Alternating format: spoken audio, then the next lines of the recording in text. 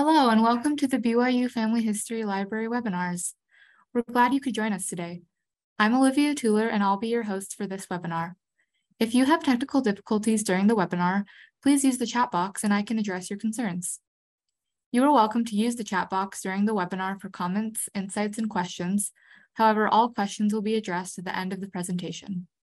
Our next webinar is on September 8th with Larry Jensen.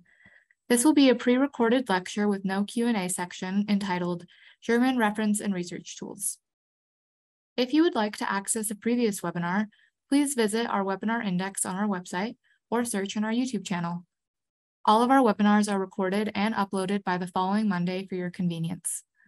We also post links to recordings and other updates on our Facebook and Twitter accounts. For today's webinar, we are pleased to hear from James Tanner, who will be giving a presentation on Map Your Way to Genealogical Success. Before we begin, here is a little bit about James. James has over 40 years of experience in genealogical research and is an avid blogger of Genealogy Star blog. He has served as a family history volunteer for 18 years and has presented at expos and conferences around the US, Canada, and Europe. He is a member of the board of directors of the Family History Guide Association and is currently serving at the BYU Family History Library. James is a professional photographer and has 7 children, 34 grandchildren, and 2 great-grandchildren. And if James is ready, we'll turn the time over to him.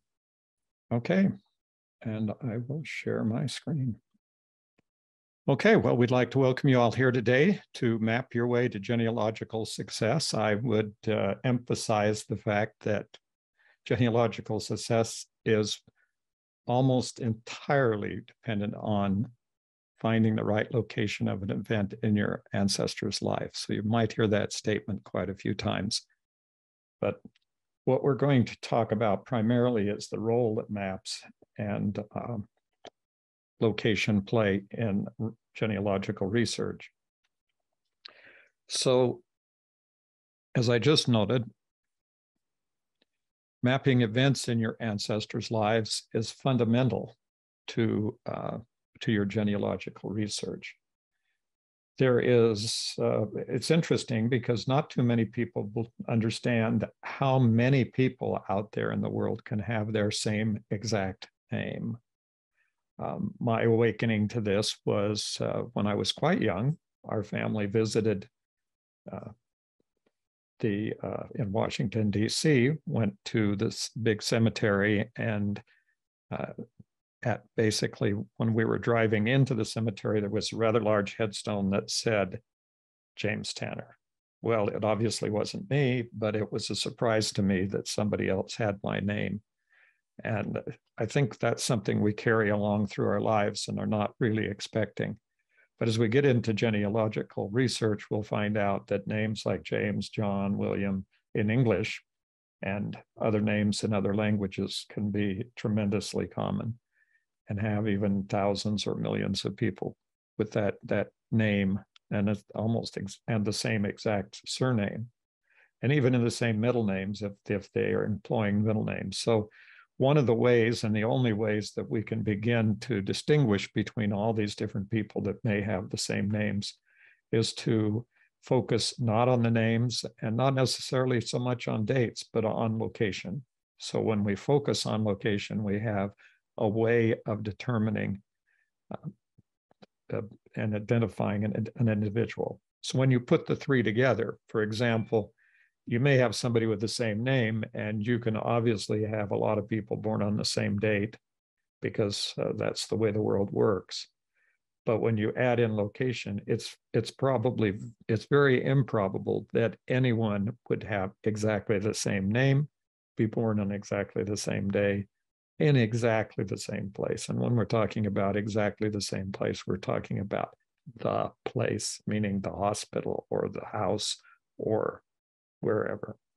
So unless you had 2 women side by side and they both had a baby on the same day and they both named the baby the same and their family name was both the same and they both had the baby at exactly the same time, that's probably very remote. Now, there is something that can happen, and that is the babies can be switched at birth, but that has nothing at all to do with the problems of genealogical research. That just creates more problems. As resolving the problems, that just creates more problems. Okay, well, so if we move along here a little bit, we always have to remember the first rule of genealogy. And the first rule is when the baby was born, the mother was there, physically there. This is kind of a type of a rule that you have to repeat constantly. And many times I'll have people say to me, well, now see, my grandmother was born in New York, and her brother was born in Wisconsin, and the other brother was born in California. Now, today that could be possible because you could get about on an airplane and actually have that happen. But if you give me the time frame and they say, well, this happened in 1600s, well, Wisconsin didn't exist as a place, and California didn't exist as a place, and so forth.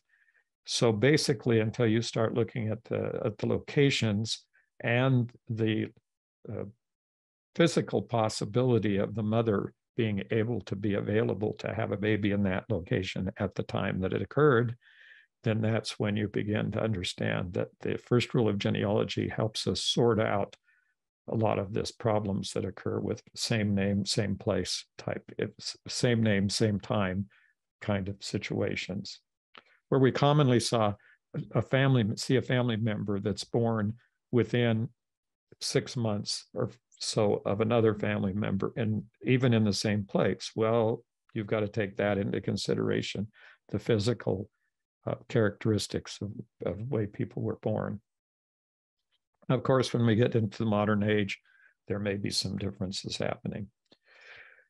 So when you examine the family tree or any family tree, there are millions and millions of family trees out there online now. Make sure all the dates and places are consistent with the time frame when the events were supposed to occur.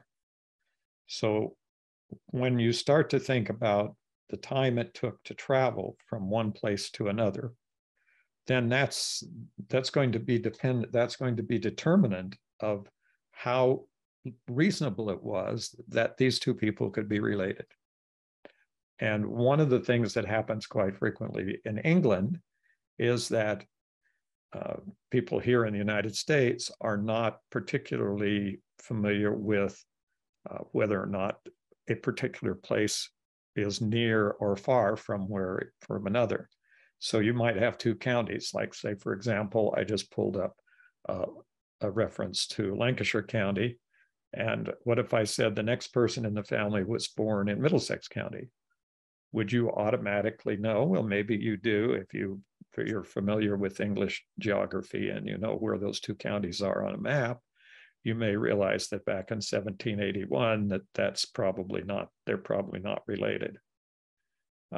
Very high possibility of the fact, because it would be like saying one baby was born in at the same time period in Massachusetts and another one was born in Georgia.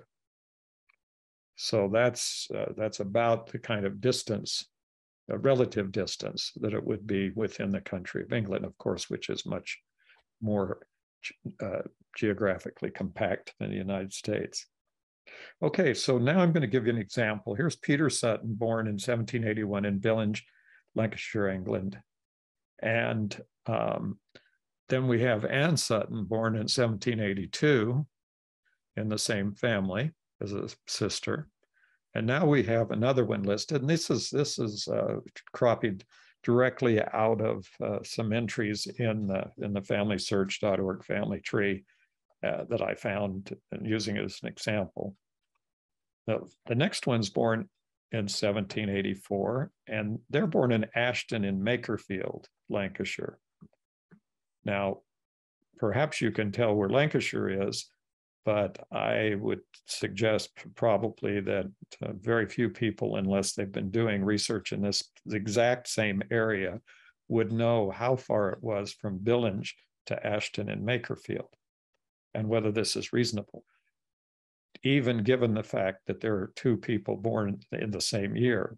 Now, there is a possibility in the real world that you have twins and triplets, and even that possible more than that. But to have two people who are born in two different places in the same year is probably not reasonable. So one of these has to be wrong. One of them has to be not correct. Now, the fact that all of the other siblings in this family are born in the same place is pretty persuasive that the one that's wrong is Thomas Sutton. Now, it might help you to know that in this area in Billinge, there's actually a town named Sutton. And this is a very, very common name in this particular area of England. And so when you get something like this, it's very possible that someone has just simply inadvertently or mistakenly added this person in without checking to see that the dates are not the same. Now, what happens if it's physically possible, for example, if Mary Sutton was born in January and Thomas Sutton was born in December of the same year, that's possible. It may not be much good for what the mother's experience is with the situation, but that is possible. So why don't we look and see if these two children were born in the same year in two different, why they were and how that could possibly have happened. So we're going to look kind of here at Thomas Sutton, and we'll check the distance from Billinge to Ashton and Makerfield. And we'll just put that information into Google Maps and let it see what that says. So now we're going to put in Billinge, and there it is. And then we'll add in Ashton and Makerfield and see how far it is. It's only 4 miles away. So how do we conclude? We can't necessarily make any kind of a real conclusion from that, because it is very possible that the two people in that family were born, given the fact that the distances between the two places are only 4 miles away. So this is going to be a kind of situation which is the exception, not the exception to the rule, but it creates a more specific need to do more research. But now we have that. In other words, we haven't ruled it out all of a sudden because they live too far apart and that it was not physically possible for the mother to have traveled. But here it's the mother could essentially have walked that distance. And there may have been a reason why that occurred. So knowing these places, however, raises the what I would call the threshold interest, the threshold concern of whether or not these two people are in fact part of the same family or two different families. So why were the two children born in the same year in two different towns and the rest of the children born back in the first town? So why was everybody born in Billinge and only one child, even though they were born or said to be born in the same year? Now, one of the complicating factors that you have to take into consideration when you're doing English research is that we really don't have birth dates. These not, and back in 1700, it's very unusual to find an actual birth date. The dates that we're actually going by, particularly the year of birth, is dependent, because it's the christening date, the baptismal date of the child. And so is it possible that two children were baptized in the same year? The answer is absolutely. That's not even unusual. So even though we have this underlying rule that would encourage us to check the geography, the distance, we also have to know the circumstances and the time period involved and what it is that we're looking at when we see a date that appears to be too close together for some kind of practical reality of how these two children were born. It is very, very possible that these two children were not born in the same year and they were merely christened in the same year, and that for whatever reason, one of them was christened in Ashton and Makerfield and the other in Billings. So that's maybe the priest was unavailable at the time the child was born, and they had to travel across a few miles away to find the priest on another date.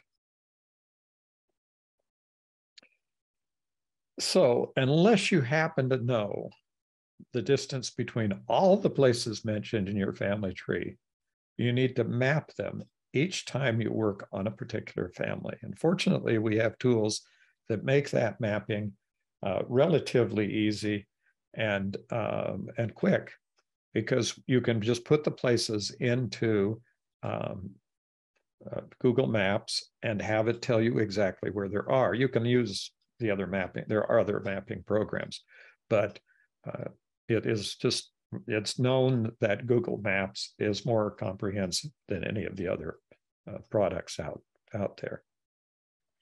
So what you happen to, that gives you a reality check. It tells you that the family, the places mentioned in the family are consistent with the distances that could have been traveled at the time that the events occurred. And once you have that reality check, then as I've just illustrated, there are other concerns. There's things that you still may have to answer, even if it turns out that the two places are not inconsistent to the extent that they rule each other out simply by the fact that people could not travel that far in that time period.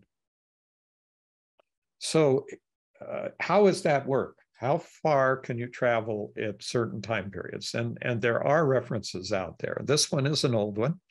It's called the Atlas of Historical Geography in the United States. It was published back in 1932. Now, the nice thing about older genealogical reference materials, such as this Geography of the United States, is the geography really hasn't changed. Some political boundaries may have changed, but the way the world's put together doesn't change all that fast.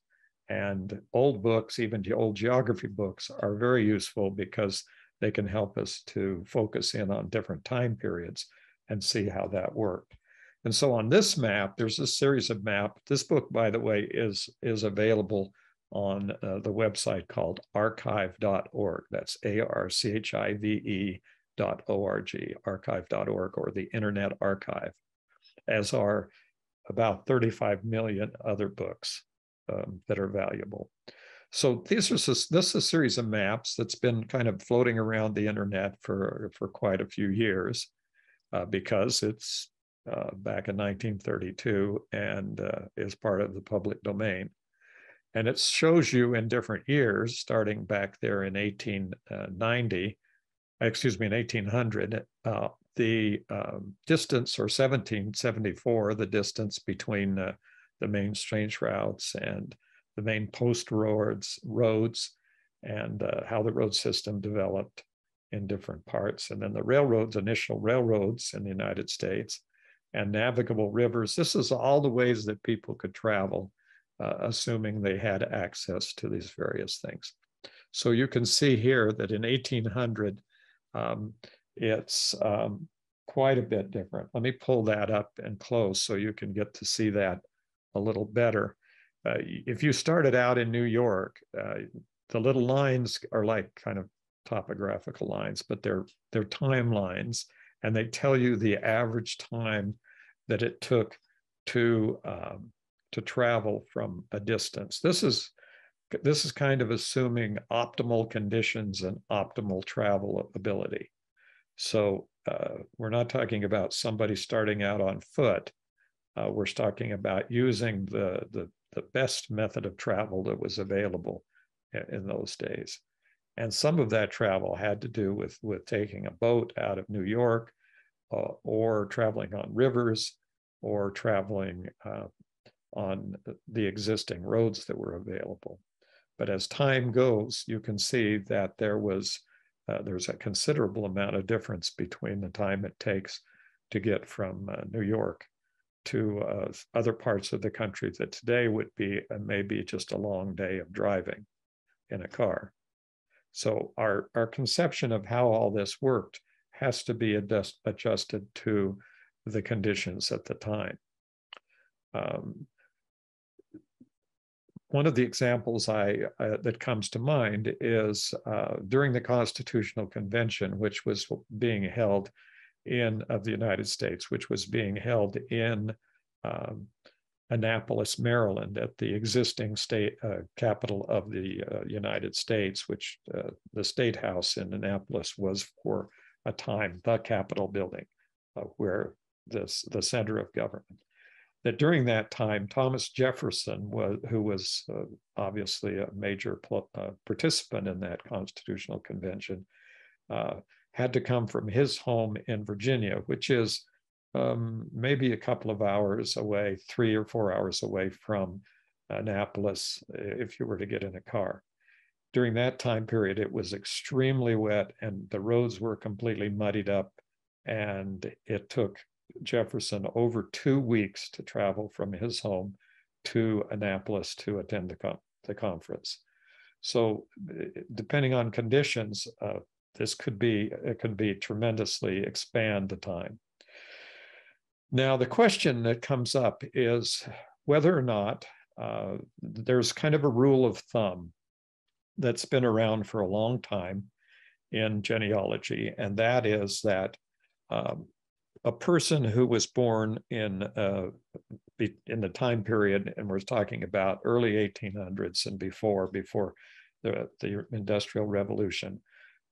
The official date for the beginning of the Industrial Revolution is with the building of the first railroads in England, and that occurred in about 1850, around 1830, and so there's some dates there in the 1800s that give us kind of milestones. And the idea was that that's been around for a very long time, is that people were born, married, and died within 6 miles of their birth date place. Well, MyHeritage decided to test that and employed a tremendously large amount of data, all the information in the family search family tree, all the information in all of the family trees on MyHeritage, plus all of the sources that were available from both those places, and put all that information into a massive computer program, and then ask some questions of the data. And they published this in the journal Science back in 2018. And you can read the abstract. And there's a couple of places online where the article is available. So that's available here. You can see the link to it on the bottom of the page there. So here's the summary: that before 1750, most Americans found a spouse within 6 miles of their birthplace. So basically confirming that this 6 mile rough estimate had some basis. And by 1950, that a distance had stretched to about 60 miles, which is interesting. And from my own personal perspective, it's interesting because my wife and I were born in the same hospital 4 months apart. So we were like 0 miles from being born from the place where we were born from when we got married. And before 1850, marrying in the family was common. And this is an interesting one, that the average 4th cousins married each other compared to 7th cousins today.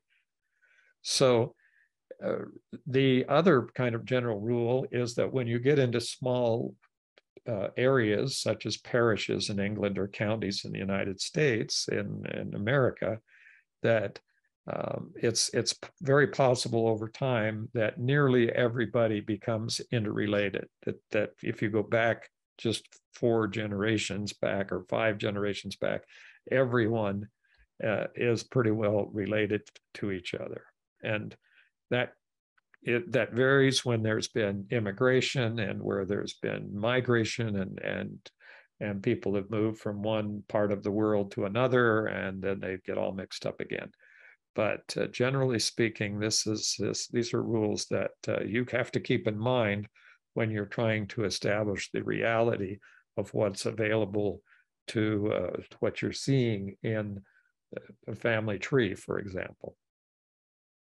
And if they, between 1800 and 1850, then they traveled quite a distance. They went almost 12 miles on the average, but they were even more likely to marry a fourth cousin or closer.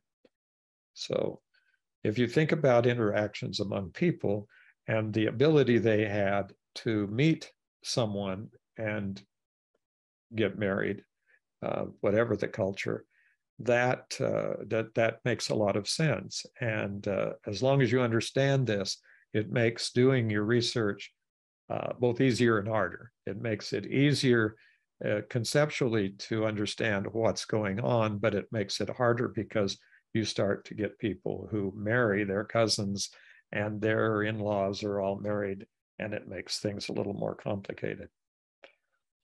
Okay, so the fact is today that every square inch of the world's surface has been mapped. It's the satellite views of the world are complete. There is no part of the world where there isn't a satellite view showing what the existing land, how the existing land is made up, what's there. So there aren't any blank places on the maps. There's no unknown world part of the world map. Now, if you're walking on the surface of the Earth, you may run into things that are a little bit unusual, but given a constant internet access, you would always have a map of where you were available on some device, whether it was a smartphone or a satellite phone of some kind, and or a pre-downloaded map that showed you all the area where you were. So we don't really have any particular controversy. Now, where does the controversy come? Well, the controversy in location comes with the changes in the places and the names of those places and the political, social, cultural boundaries that have been created, so that we have some examples of that is that people who commonly come because of US Census records primarily, and the way they've characterized the geography of the world, is that you will find people who come and say, well, my ancestor was born in Germany in 1864. And the answer is, well, where was he really born? Because there was no real Germany in 1864.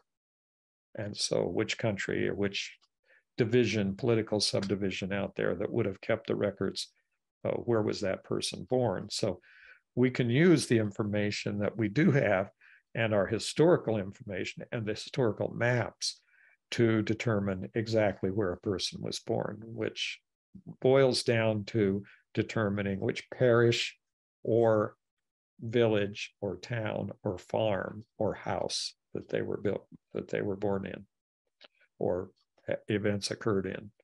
Okay, so we're going to look here at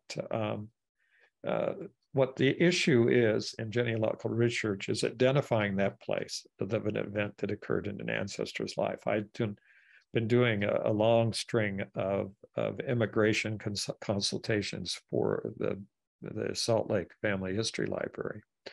And I've done hundreds of them, and almost 100% of all of these hundreds of consultations that have been scheduled dealt with the place the immigrant came from, identifying the immigrant by figuring out where exactly they came from in any country out there in the world. And we've looked at everything from, I've looked at everything from Switzerland to Australia to all the way around the world. Predominantly, I've been doing in Latin America, and so the places that are trying to be identified are places in Argentina and Uruguay and the other surrounding Chile and Peru and all the other places around there, and a fair number in Spain and in Italy and in Germany and in Canada and Mexico and other places. So this is kind of the core issue that everybody seems to bump up against as you go back in time, because eventually you're going to find that someone was born someplace else. And then their question always arises that even though there may be an existing place with an existing person in a family tree, do we actually have that verified?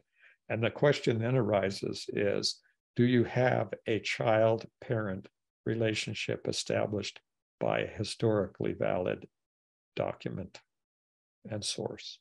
Okay, so once you know the place, then you can start to find the documents. And once you find the document, you need one that establishes a parent-child relationship.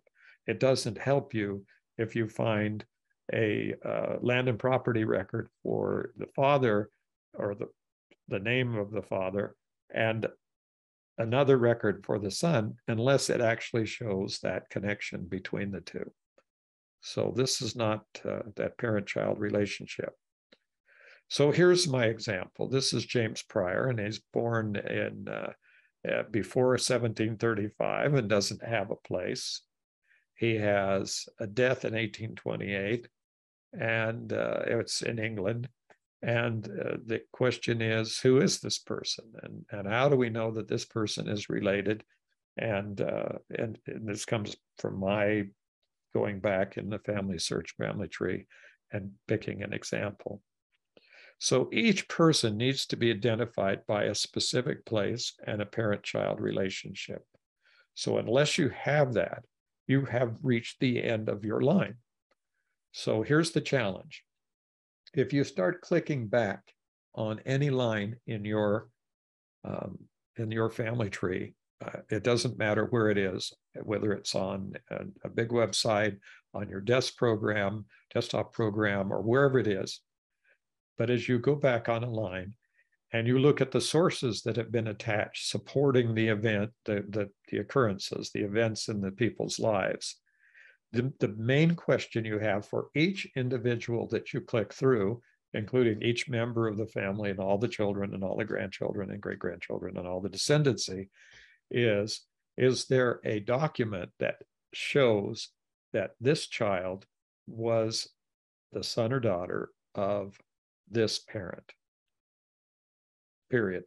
And did that happen in a specific place? Okay, so within the last few days, I went out on one of my family lines, and I found a family in New England that came from England, and then I went back and that showed the family in England, the next line back.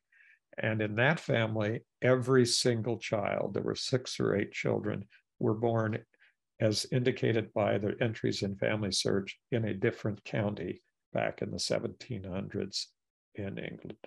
And the answer to that was, none of these people are related. And we don't even know if we have the right parents, because their child, the supposed child who was my direct line ancestor, was not born in the same county as the parents even, or where they were married. And so this kind of mixed salad kind of family, where there's just nobody born in the same specific place, is not reasonable, and is probably not correct. Not just probable, but undoubtedly not correct.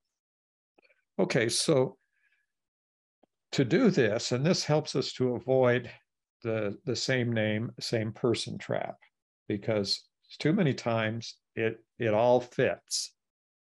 And one of the examples that I just ran into in the last few days was a family I was researching where the husband and the wife were in Chicago. This was Chicago, Illinois, and it was during the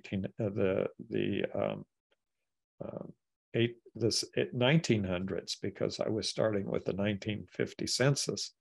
And this family then, I traced it back to the 1940 census, and then I found them in the 1930 census. Apparently the husband and wife, same name, husband name, wife's same name.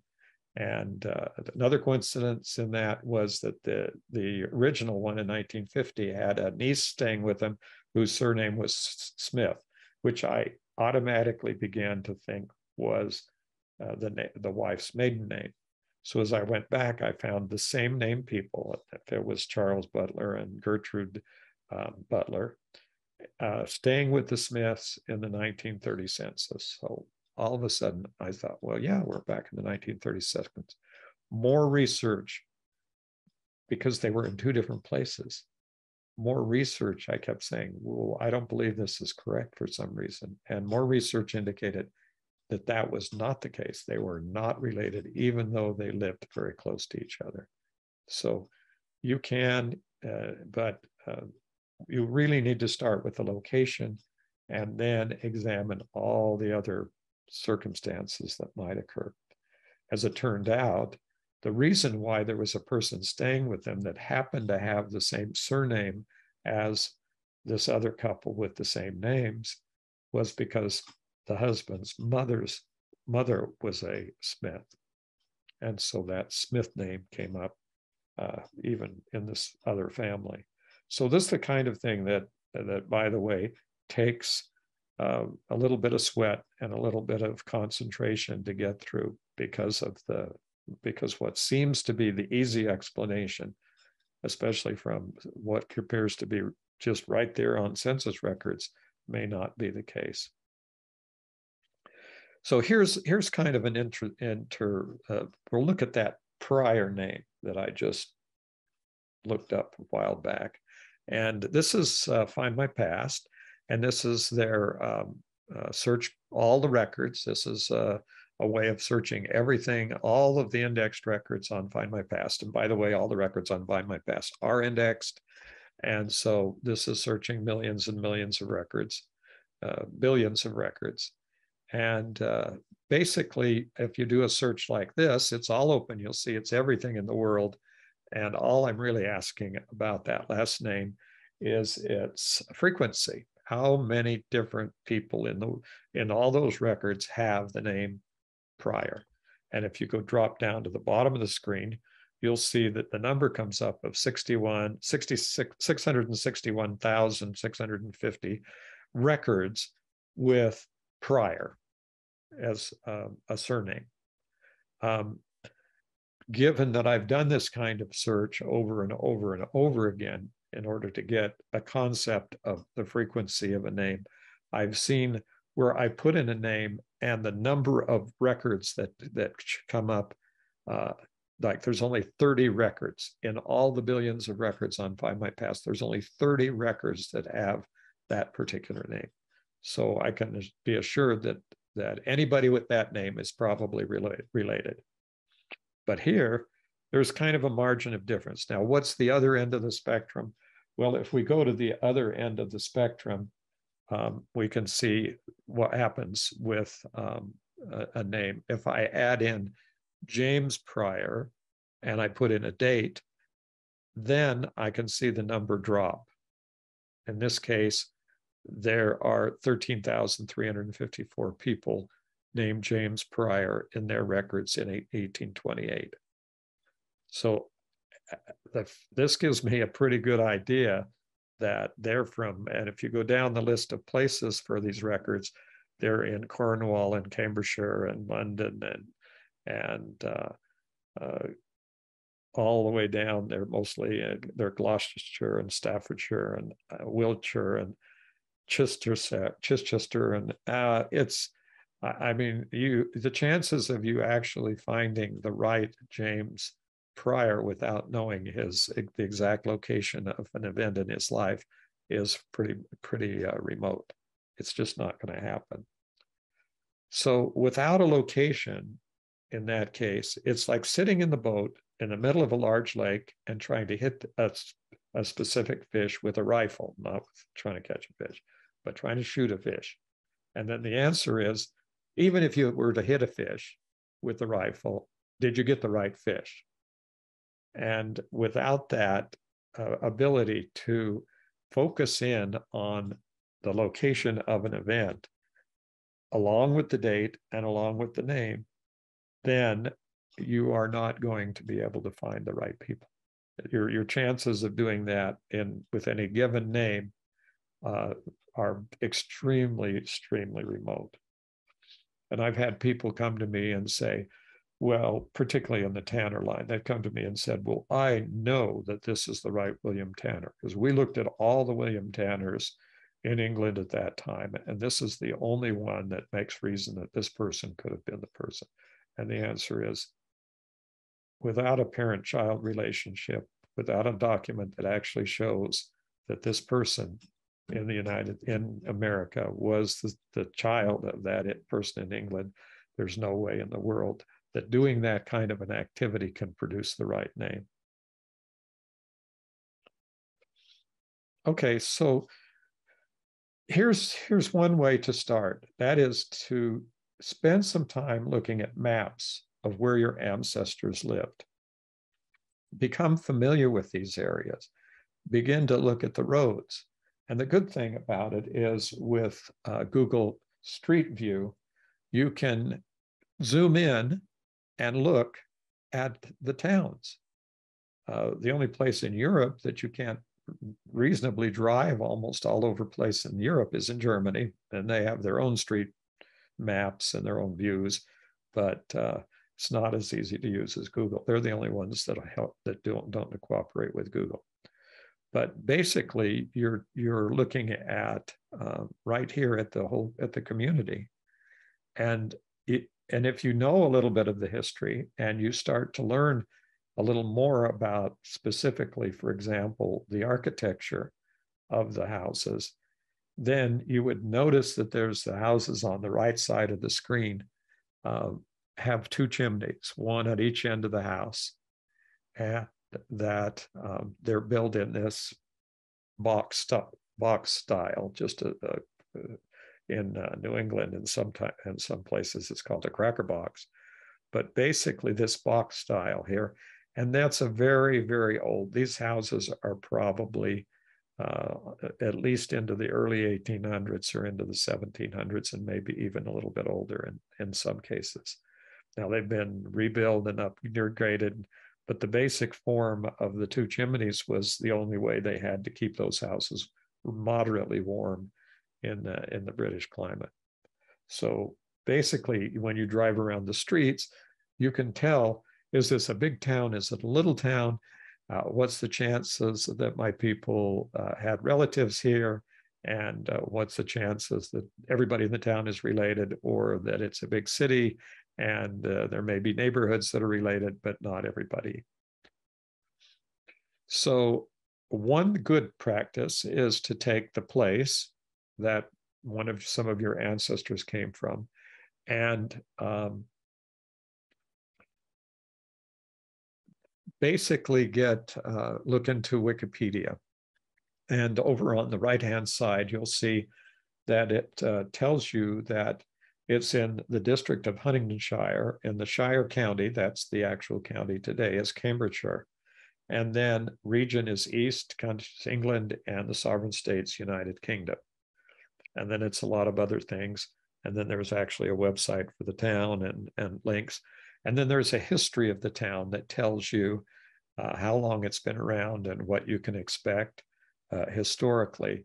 And you also might want to know that it was historically in Huntingdonshire, and it is still in the district of Huntingdonshire in Cambridgeshire, but that the counties were all changed around in the 1970s. And so you need to be aware that the maps aren't going to be correct if you say that's in Cambridgeshire, it might not be also in Huntingdonshire. So there's things like that you need to learn about. So here's the explanation blown up so you can see all the detail and all the links that are here about this particular town. So there's so many things here that are helpful. For example, almost everything here tells you how where additional records might be located, and how to explain where the people were when they say they were from this area, if they were really just from the same little market town. So this is helpful information always. And it's kind of a routine that I do. I put it on the map, and then I look it up look up the places in Wikipedia to get an idea of which jurisdictions, which area I needed to go to get records for this particular place.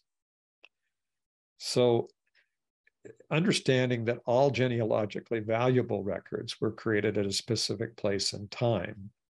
So whatever record it was, somebody sat down and created that record. They either wrote it out longhand or filled in a form or typed it on a typewriter or put it into a computer. But whatever they did, that record was created at a specific place and time. Now, what happens from there is that records move, and that's another general rule of genealogy. But the fact that records move, it makes it interesting for genealogists because we have to track down where the original records may be kept.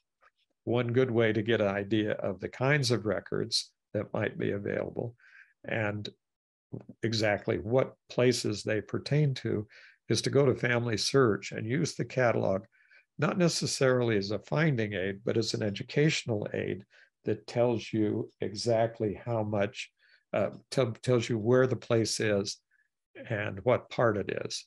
So here on this, it's telling you that England, Huntingdonshire, and then they have Ramsey as a part of Huntingdonshire. So here's the example. This is the kind of the ultimate example, and that is that a person is buried in a specific spot, and that as a genealogist, it's our job to find the spot. And if we do find the spot, then we're going to find a lot of records associated with that spot. And as we go back in time, it's going to be harder to find the spot, and it's going to be harder to find the records until you get back to the point where the records are in a language you can't read or they are no longer available.